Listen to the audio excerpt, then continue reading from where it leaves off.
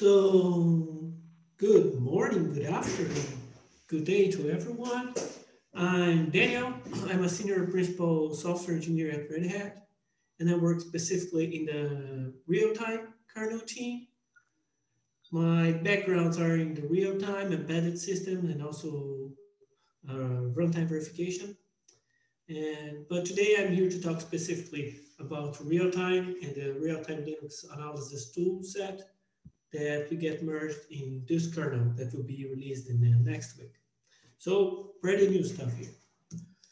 So yeah, Linux is a real-time operating system because people have been using it as a real-time, right? There are multiple reasons why people would like to use Linux in this context, but the main arguments are our software stack that we can run on Linux. There are a lot of new cool stuff for example, ROS and other software stack, more complex software stack that are being built natively on Linux that are enabling a new set of embedded systems, right? But also because of manpower, it's easy to get people used to Linux more than any other operating system nowadays in the more hacker side, let's say.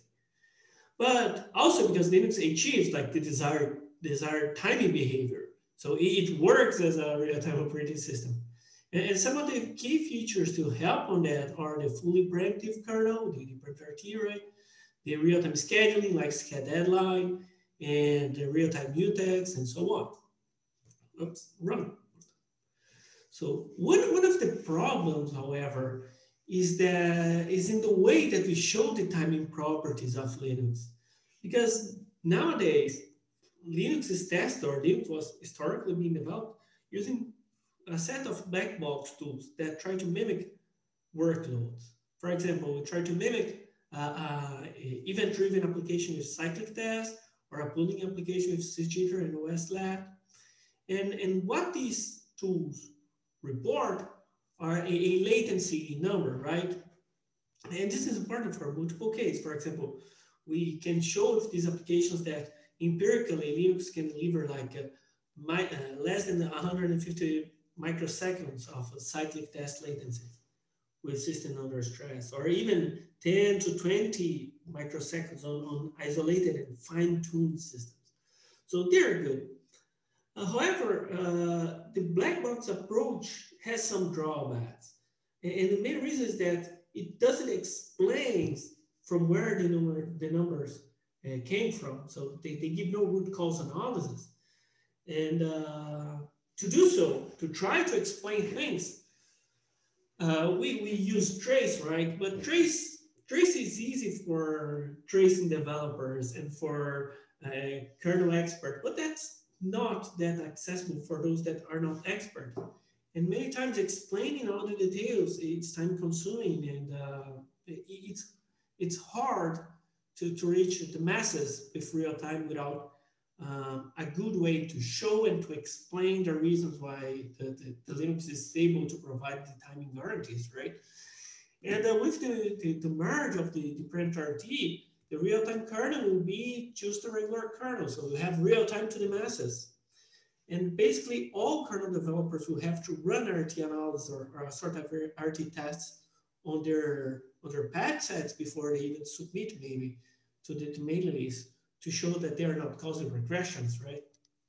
But not because the real-time kernel will be part of the kernel that everybody is interested in learning all the details of the kernel and learning how to debug it, like if everybody was a real-time analyst, right? So that's the main motivation behind the rtla. It's a new approach. So instead of using a black box approach, use a white box approach where I see things happening on kernel. And it does so by integrating both the workload that mimics the syntactic workload that mimics a real workload and tracing. So we have parts of it in kernel, which we will enter in details here in this presentation.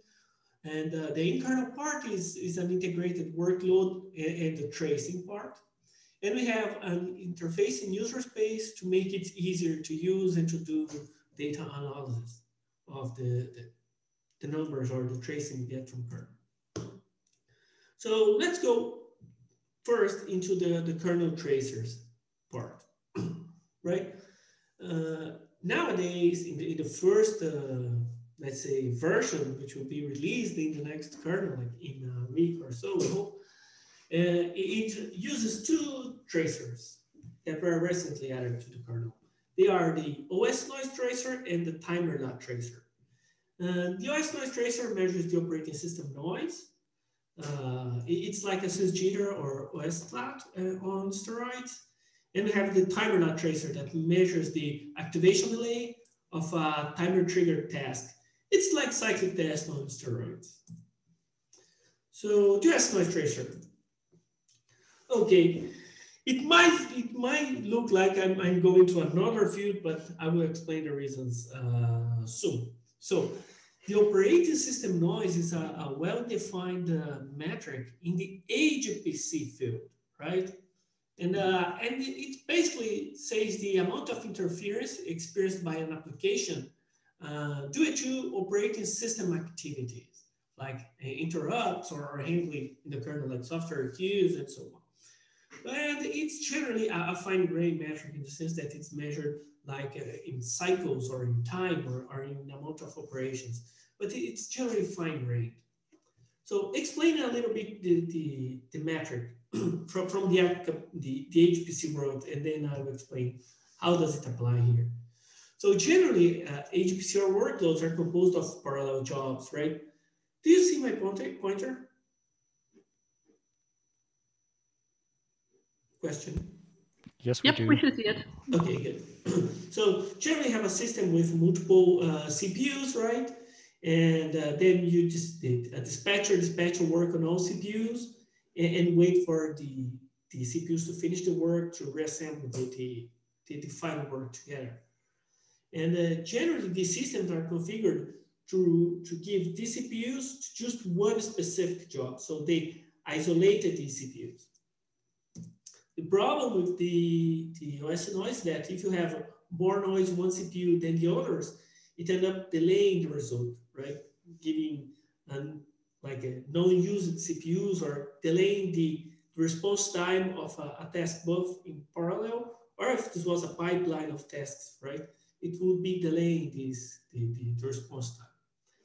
And nowadays you have some critical HPC real-time workloads that requires a maximum OS noise of the system to be as low as 20 microseconds per second, or a maximum of the operating system can only add a noise of at most 20 microseconds at most.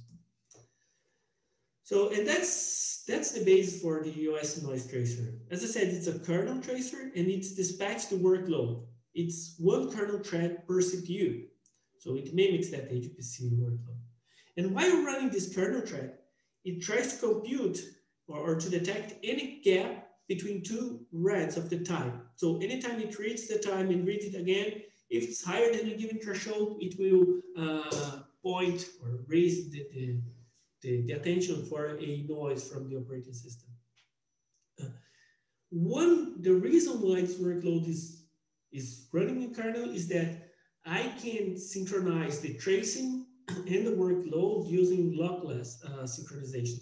So this allows me to give no false positives to results. So any information I'm giving, I'm sure that they were not, I'm sure, for example, the number of occurrences that caused that noise.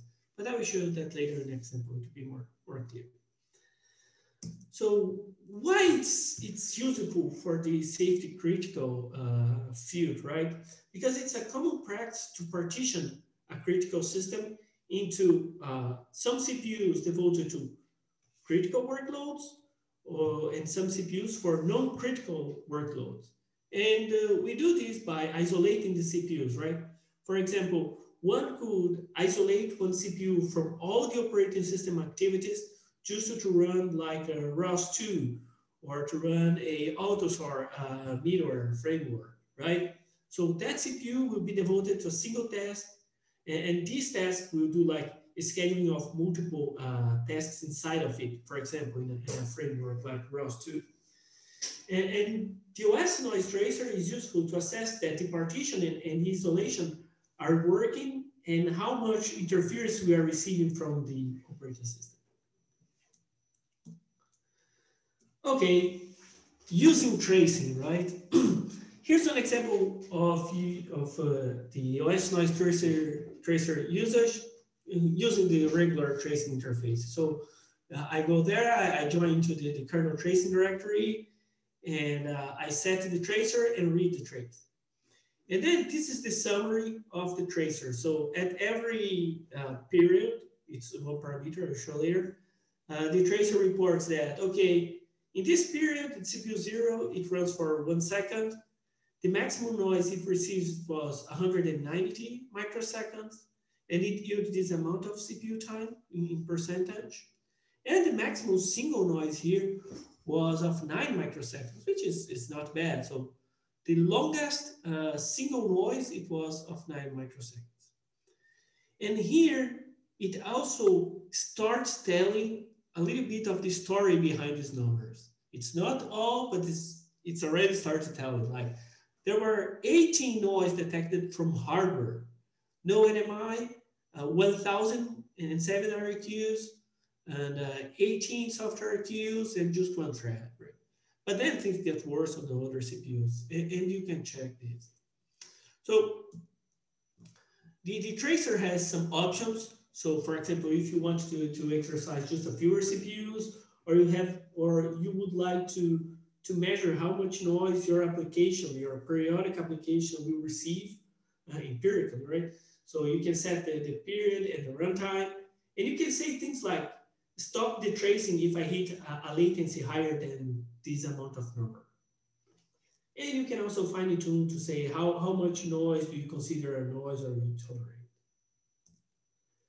Okay, good. Now it was showing, right? Here we are showing a little bit more than black box, but still it's gray box-ish kind of tracing.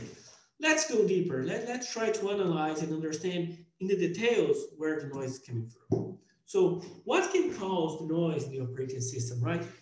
We can have basically, or we can have, no, we have basically 4 abstractions for tasks inside the kernel. We have the NMIs, the IRQs, the software queues, and the threads. And by order, like they have such like a fixed priority scheduling here, because the NMIs preempt all the others, they are the highest priority. Then we have the IRQs that are preempted by NMIs, but not preempted by software queues and threads. Software queues that are preempted by IRQs and NMIs, but not by threads. And the threads that suffers preemption from all these sort of tasks in the network. But also, right, we can have noise that's not caused by the operating system itself, but by the hardware. For example, on Intel, we have the SMIs. We can have stalls in the pipeline that freezes the processor, or we can run virtual machines and the host can steal time from the gas, right? So how can I then observe these noises from the tracer? So the OS noise tracer also adds a set of trace points that notifies me the occurrence of any of these tasks abstractions, like NMIs, IRQs, software queues, and threads. And these trace points, I'll show you an example later, but these trace points, they report the amount of noise caused by any activation of this. And as we know that, like, the thread can be preempted by this other class of tasks, the tracer already discounts the times. For example, if I have my workload running, then it's preempted by a thread. Then an IRQ happens on top of this thread, right? The noise reported by the thread noise, we already discount the noise added by the IRQ on top of it. So the data can be read as it is, because the tracer is already doing all the calculations for you. Yeah, and there is one trace point that tells you, okay, the workload observed this noise, and it was caused by this amount of tasks that stole time. It will be easier with one example.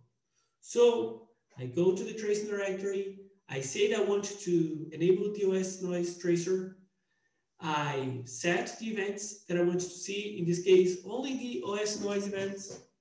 And I say, okay, if you find a noise that is higher than 8 microseconds, just stop the trace that I would like to have a look at.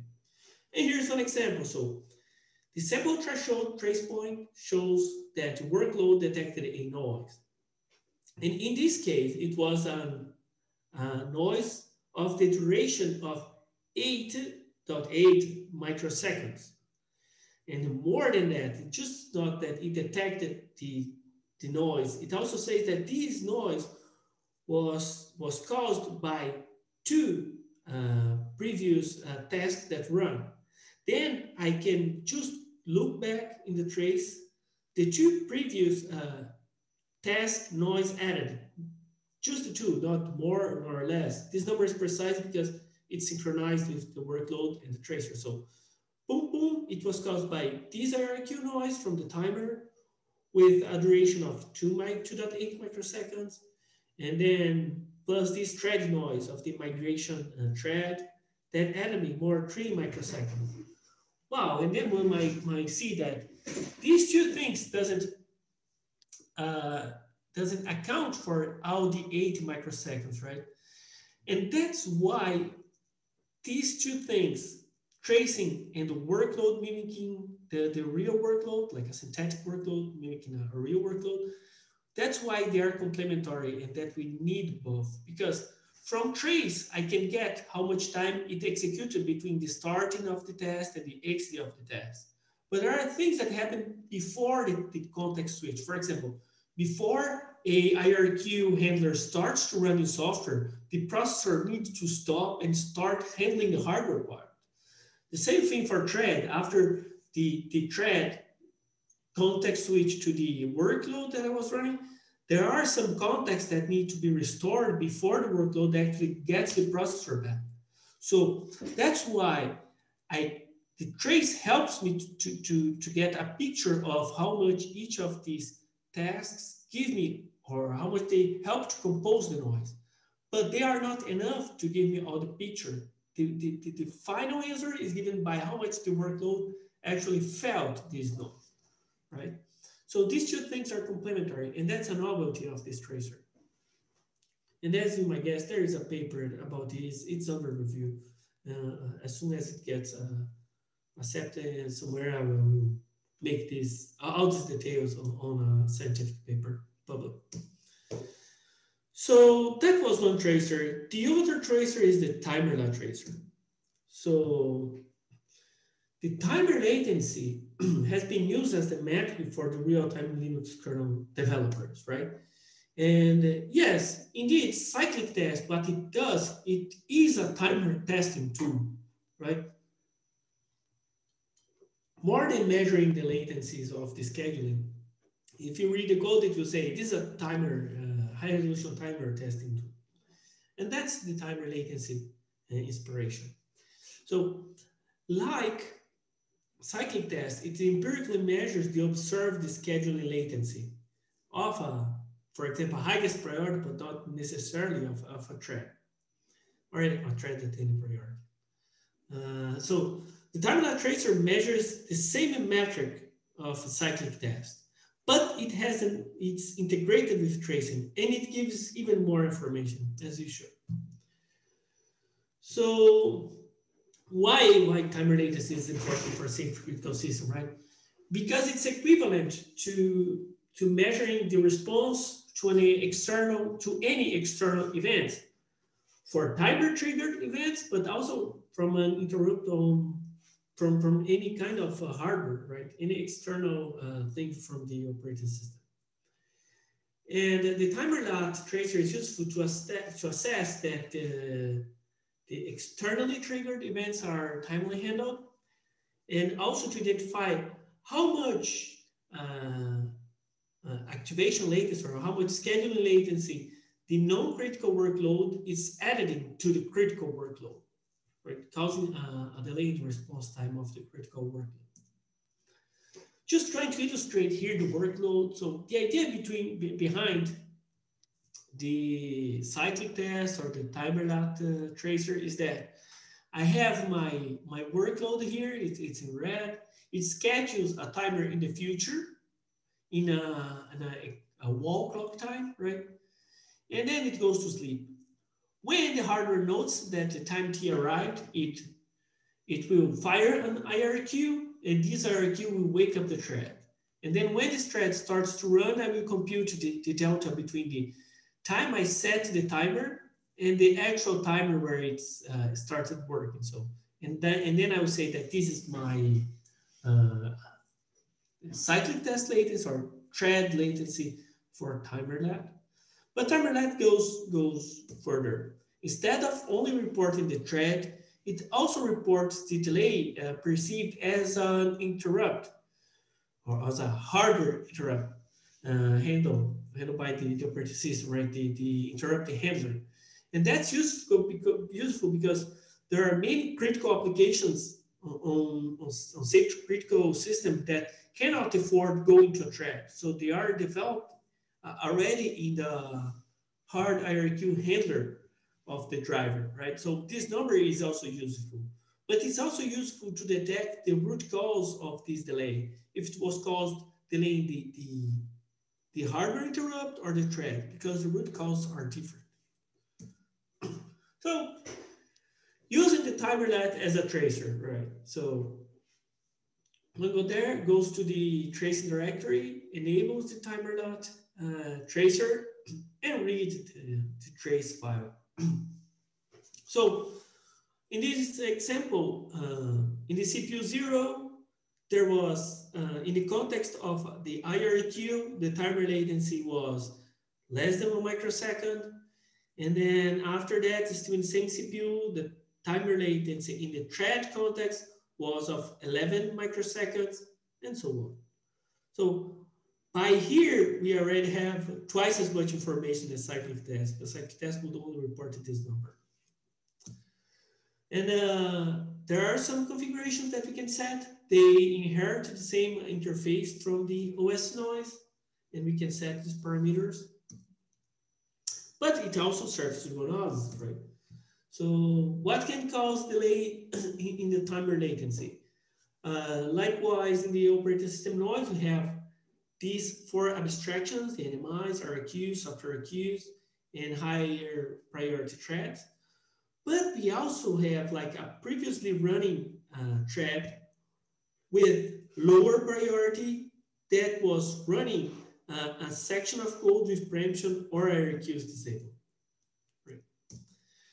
And okay, how can I observe these values? Like in the osnoise tracer, I can use the same trace points to show the noise created or the interference created by NMIs or IRQs, software IRQ, and threads, right? But in addition to that, the thread trace point, instead of giving me the entire execution time of lower priority threads, it will report the time from the IRQ occurrence. So it's only the time that the lower priority thread added as latency to higher priority thread. The idea is that here I'm trying to automate as much as possible the analysis so one can read the trace and not spend time trying to understand too much the things. The things are self-explanatory. So a little bit more complex setup example. So I say I want to see the timerlat tracer.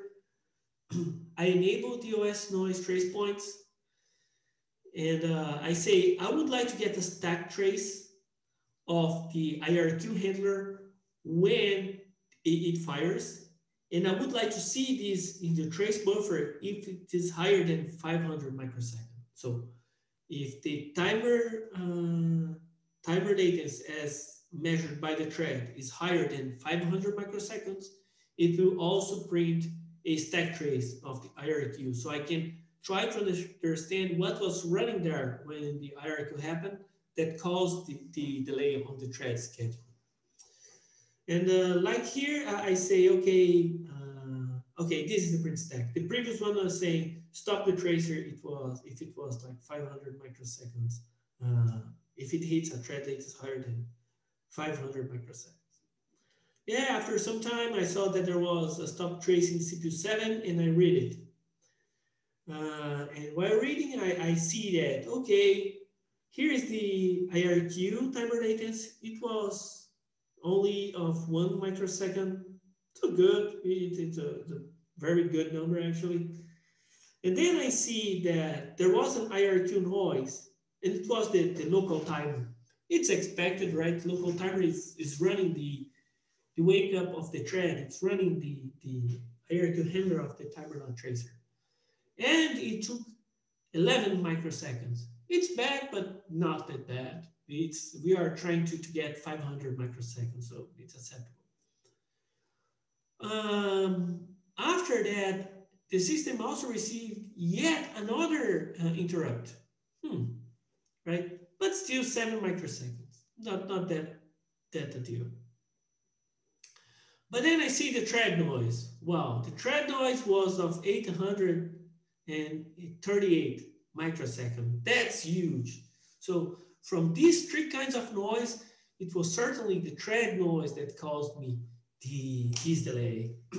So what was this thread noise running, right? How can I get that? There, that, and the trace is already explained. I just need to go to the next slide so I can fit all in the slide. So here it is, my thread noise, and I can see in the stack trace where this thread, the ins mode, was running, and you see, and it was loading a dummy load. So it's loading a module that has this dummy load 1 millisecond function. That it's a fake use case, right? Just to illustrate. Here it was, I was loading a driver that was by exercise running 1 millisecond with preemption disabled.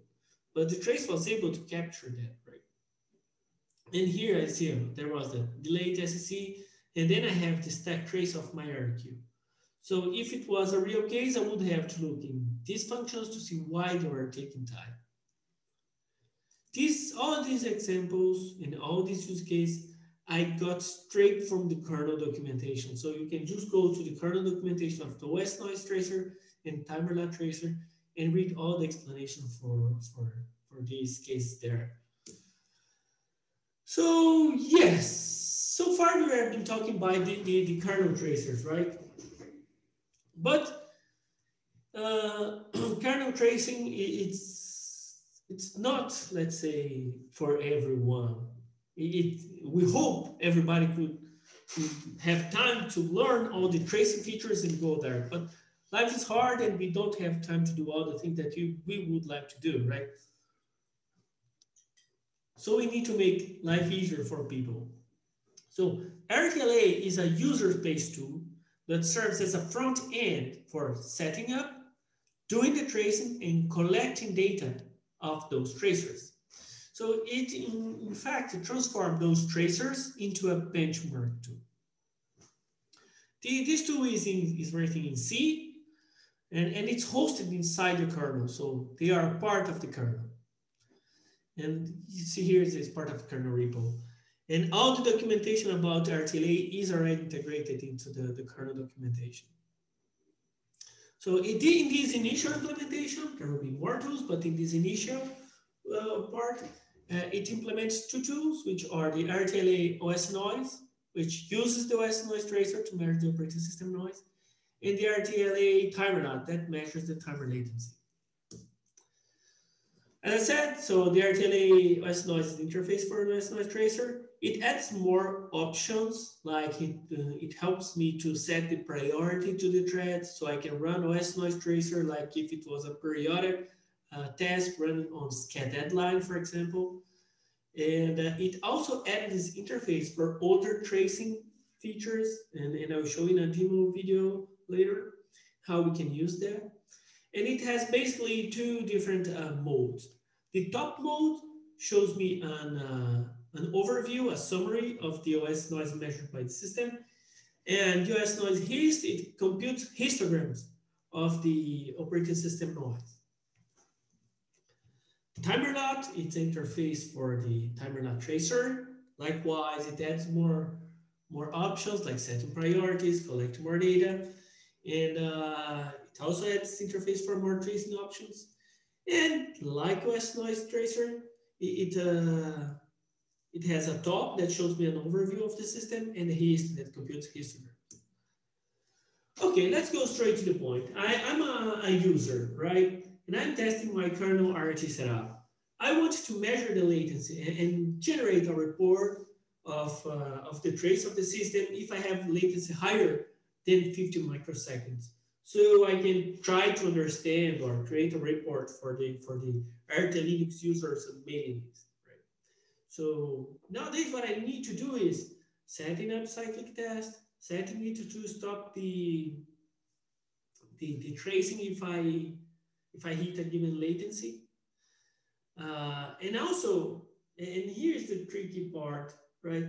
I need to set a tracing session, and it's not that straightforward for a user or even for a kernel developer that just care about, let's say, file systems, not about the scheduling. So then setting up the traces, it's a little bit, let's say, non-deterministic, because if you're not expert, you don't know what to enable, and it depends a lot on your system, what you have to enable. And then you need to ask around on RC or mailing list. And with the tracing on, you need to figure out by yourself, computing things by hand, what was the delta between this event and that event. It takes a lot of time. And I know it because I have been doing this kind of things for 10 years now, right? So I got tired of doing it again and again and again and again. So how much easier is my life using rtla? You see, recalling, I want to test my kernel RT setup. I want to measure the latency and stop the tracer if it hits 50 microseconds latency, and use this trace to report the problem. That's it. That's the command line you need to use. rtla timerlat, the makefile already make a link to the rtla binary called this link is timerlat. So if you just run timerlat top, it will dispatch the rtla timerlat. And I'm seeing here this option A is automatic trace option. I will show a video later, but just introducing. This is the automatic trace. It will enable the things that an expert would enable and stop the trace if this value is hit us. So yeah, with this single command line, it measures the latency, it sets up the tracing session, it enables the minimum required events, and that's good because the less events I enable, the less overhead and the less impact on my analysis I will have. And it stops the trace and saves the results into a file. That's as hard as this.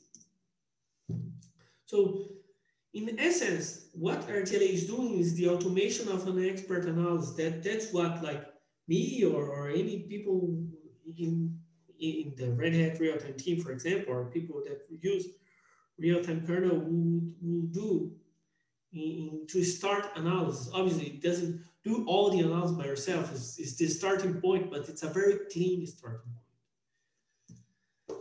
So things will get even more clear with a video demo over here. So let me switch tab. Oops.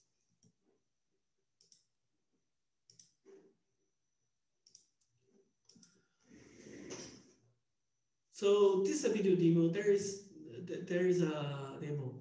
There's a link for it in the presentation. So this is my system. I have a single NUMA node, right? And this is my CPU setup. So I have 24 CPUs, which is a PCs and AMD Ryzen. It's my developing working station. And here's my kernel parameters. I'm running the kernel RT. I'm running it with some setup here to reduce the wake up latency. And I'm isolating CPUs, and some of the CPUs, right from 11 to 23, I'm setting no hertz full, I'm setting RCU no callbacks, try to isolate part of the system. So running osnoise tool first. Osnoise help, right? Here are the options. You see, there are all those options from the tracer that I explained. The automatic trace mode. If I want to run on a fewer CPUs, I can set the duration of the time, the session. Like if I want to run the test for 12 hours, the output trace file, some events, extra events that I would like to enable, like enable high resolution timer events or work queue events that might be causing my noise. And here I can fine tune, for example, the scheduling parameters. And this is the osnoise top. I'm saying I would like to capture any latency that is higher than 1 microsecond. And here we are. So the system is running, this is the duration, this is the amount of runtime that my workload was able to use or to compute, right? I will stop on the 15 pair here. So these are my isolated CPUs. These are my non-isolated CPUs. Here the runtime is equal to the period of 1 second. So in 15 seconds, the workload was able to try to capture this 15 microseconds, but while running these 15 seconds, sorry, it ran for 15 seconds, and in these 15 seconds, the total noise of this CPU 0, for example, was 33 microseconds. No, milliseconds, right? 33 milliseconds in 15 seconds. And this is how much CPU is available for my workload in a single period, right? This was the highest noise that I got. So in one of these periods, there was a maximum noise of 2 milliseconds. But this is the sum of the noise in the entire period of 1 second. But all the noise, the largest single noise was of 28 microseconds. On my system, there are no hardware noise, some NMIs. And then here you can see the no hertz full working, right? No software EQ because the parameter kernel, it doesn't have software EQs in the context. And this is the amount of threads that caused the noise. If we jump to the isolated CPUs, now we can see the difference, right? Now I'm reaching like almost 7 nines of CPU time to my critical workload. In 15 seconds, I only received 2 microseconds of noise. And it was a single noise from one IRQ. You see, you can clearly see the advantage of using CPU isolation. And but this is just an overview of the system. And yeah, you see the IRQ, as no hertz full is enabled, we don't have like 1,000 ticks per second. So this is the hist option. It computes the histograms of every single noise, and it's more useful for fine-grained analysis. It has more options to set up my histograms, right? And here I'm running the histogram only on 10 CPUs because there's more data on the histogram, so I need to restrict the number of CPUs. If we run in silence, right? It will run in silence for a given duration, or if I hit Ctrl+C. And here I hit Ctrl+C. So here I can see the amount of time that on CPU 0 I detect a latency of 1 microsecond, 2 microseconds. And then you can make nice histograms, like a plot from this. And here I have a summary, like this is the amount of noise that were detected. These were the minimum noise, the average noise, and the maximum noise. Timerlat tracer. So here's a view of the timerlat. These are the options, like the option that I showed in the example, but also more advanced tracing options. I can set the priority. By default, the timerlat runs with priority 5095, which is the number that we generally use testing the kernel. So timerlat top, boom, it's running, it's showing the latest observed on my system, right? These are the numbers that would be, okay, there the system was idle. Now it's patch a kernel, compile kernel in the background to stimulate the system. And here I see that the workload, the background workload is influencing my non-isolated CPUs, but not the isolated CPUs.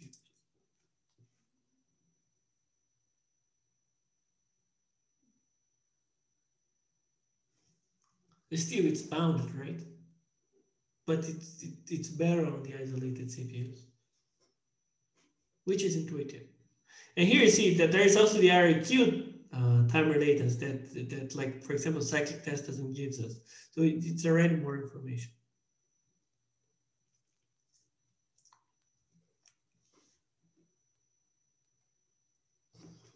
And it runs. I should have made this video shorter. Yeah. So the timerlat hist, it's a histogram. Again, it runs until I hit Ctrl C, or if I can stipulate a duration, I can use the -d duration.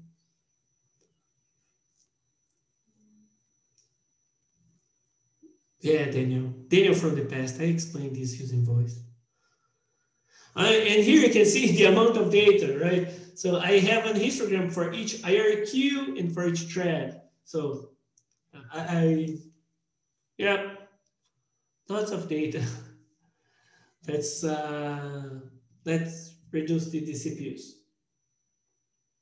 So histogram only for a fewer set of CPUs.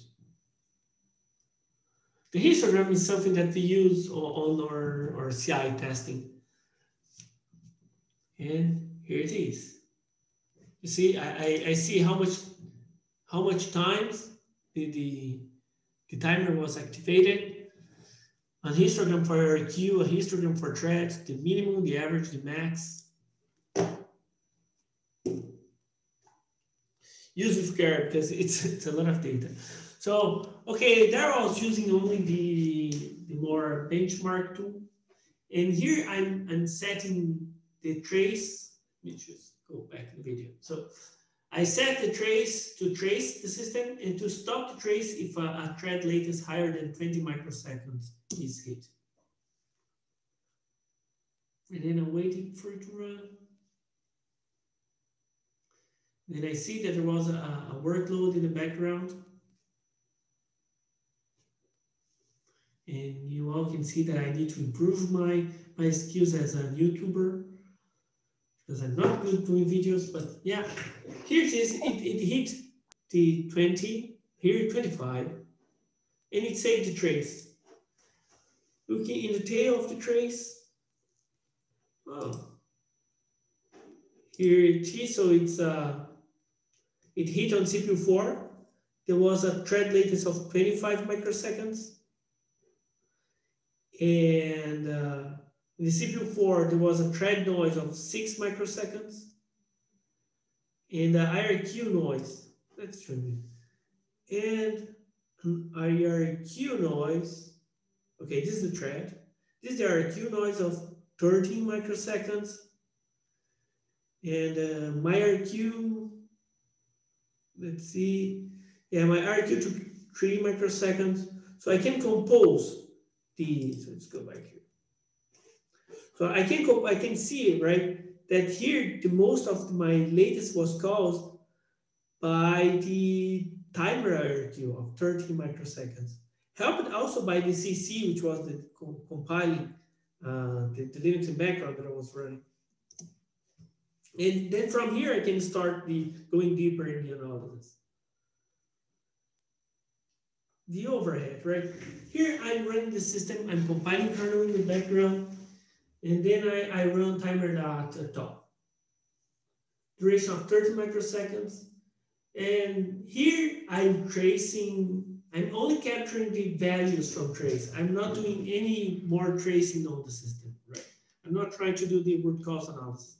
Just running the minimum the minimum trace as possible. So I can see, I can get a picture of the system, right? Here my latest are on the around 20 in the max. Now there's a 30, right? But still 20 to 30, 10, 20, 30. And these are my rates in the timer. So now we will also enable tracing, right? And by enabling tracing, I also added more events to the trace buffer, and this could cause more overhead. Still, even with tracing enabled, the picture of my system is still the same. So you see there's 23 there, 20 to 30, it will eventually hit the 30 like while not tracing. But yeah, the tracing is optimized, and that's a good thing of having the processing of the trace in kernel, because it's using optimized way to do tracing.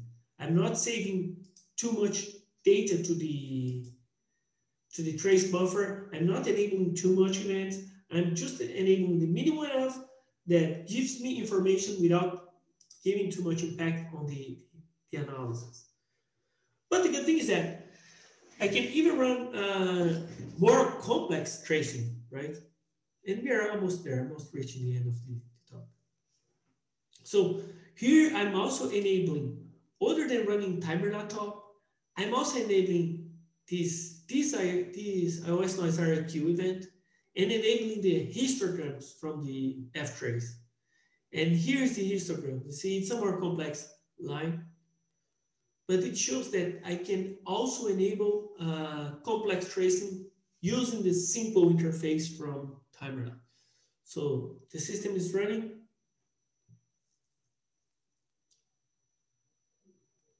And once I hit stop, go Daniel from the past, hit stop.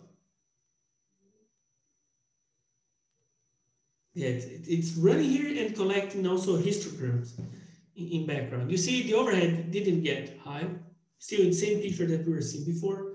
And once I stopped, you see the overhead it's the same that we were seeing before, so it doesn't impact that much the system.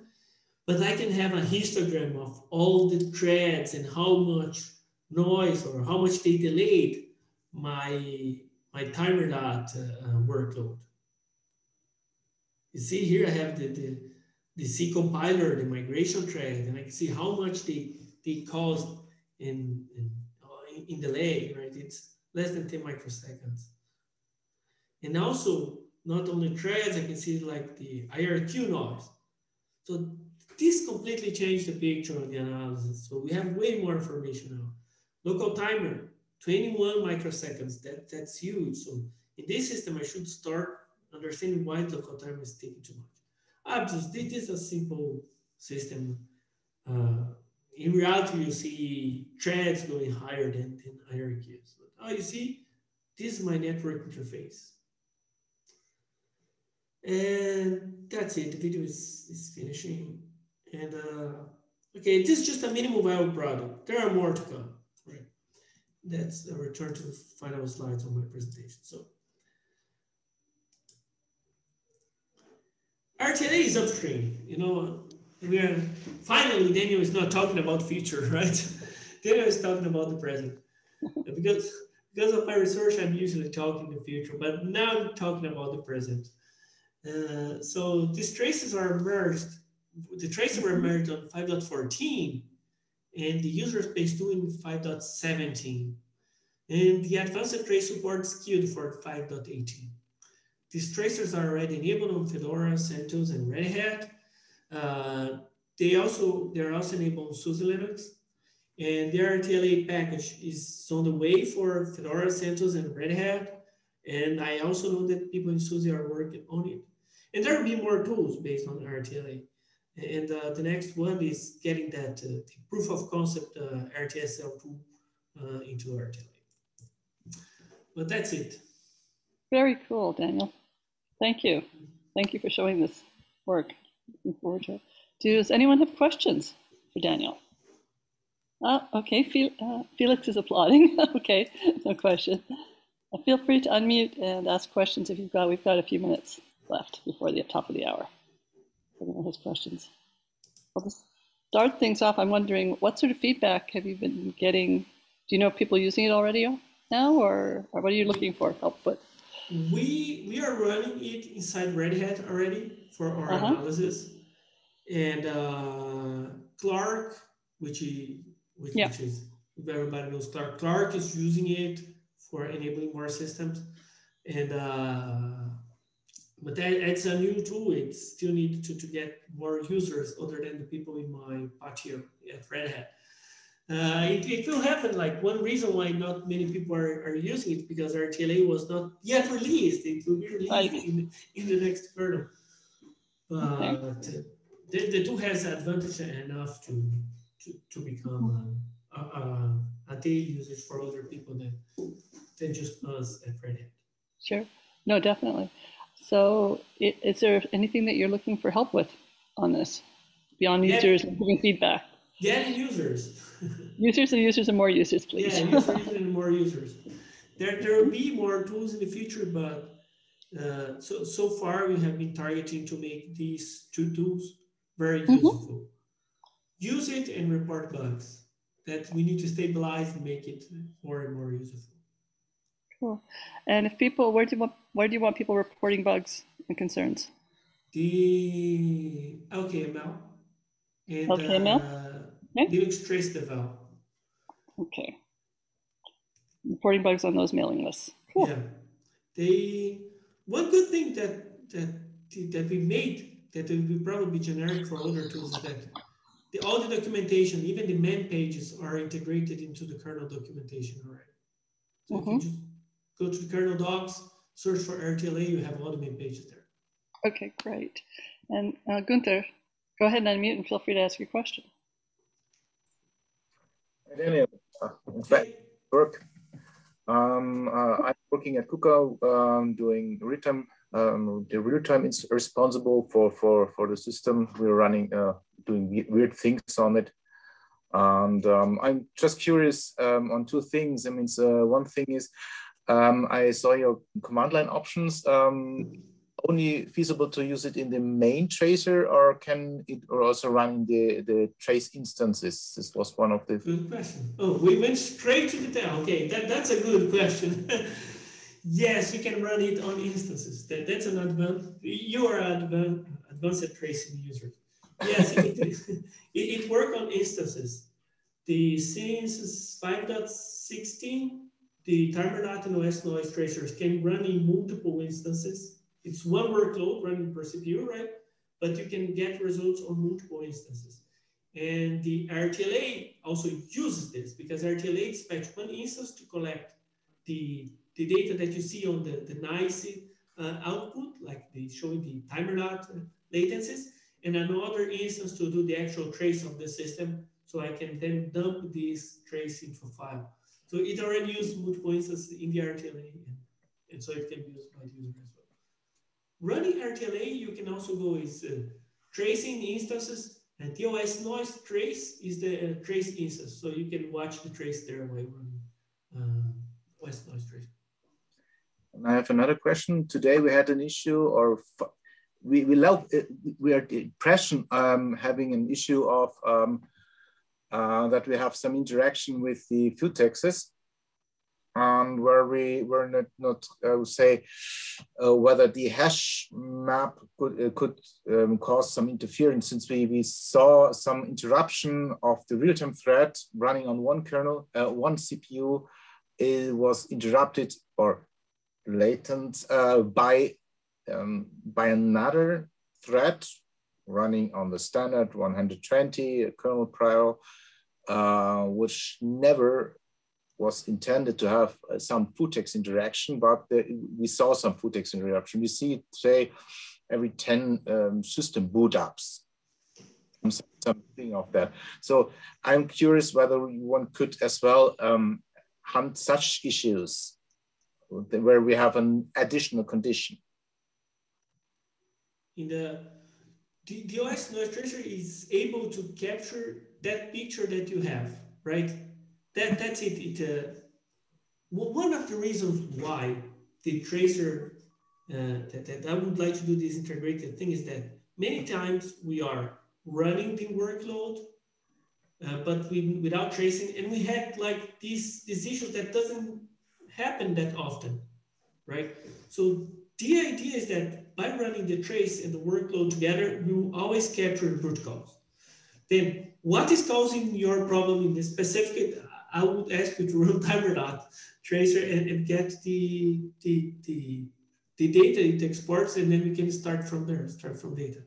And try to understand where exactly in the code. And that's it. The idea of timerlat now is to give the entry point. If there's any other analysis that you guys have a use case and would like to contribute, that's the idea of rtla as well, because it's a single binary that I would like to see all kinds of analysis that we need. So it's possible to go to timerlat and add another tool to it. Let's say timerlat few text analysis. And then dispatch a workload that exercises the few text analysis, capture the trace and display it in a nice way via rtla. That's the future, for example, one use case, the future of rtla. Integrating all this kind of analysis that we see on a daily basis into a single tool that we can use. But the latest analysis of each case, it's I need to see the code, I need to see the trace to give you an opinion what is causing your problem. Okay. Well, I think I don't see any more hands raised, so I would like to say thank you very much for doing this, Daniel. It's lovely to see a new tool emerging, and encourage anyone to follow up and if they've got questions, and help them out on getting it hardened up for real use beyond. So thanks again, everyone. Thanks for joining us. Thank you all. Bye-bye. Pizza time in Italy. Bye-bye. Lunchtime over here in North America.